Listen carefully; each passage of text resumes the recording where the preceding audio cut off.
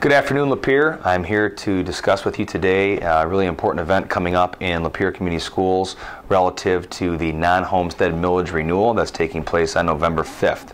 Every 5 years, local communities are asked to renew this millage, and it is a tax on non-homestead, commercial, business, and rental property in all small communities, in all communities across the state as part of Proposal A.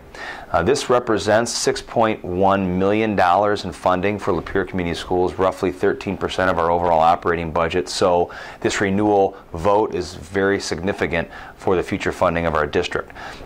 This is a tax on non-homestead, commercial, business, or rental properties in our town, and not a tax on homeowners that use that home as their primary residence. So this is a really important opportunity on November 5th for our community to come out and vote on this. We encourage you to tell your friends and neighbors about it. Should you have any questions about what the renewal looks like, please contact central office. You can either ask for me directly or our Assistant Superintendent for Business Services, Mr. Kevin Rose. We'll be more than happy to take your phone calls directly.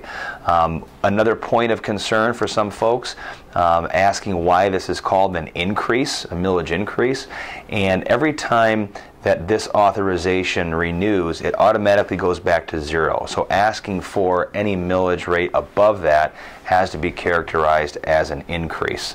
So the ballot language, we know, can be confusing. Additionally, we've asked to authorize 21 mills, even though we're only legally allowed to levy 18. That's to account for the 1979 Headley rollback, which can be up to 3 mills. So we authorize 21. Should they authorize, or should we experience a rollback, it would reduce to 18.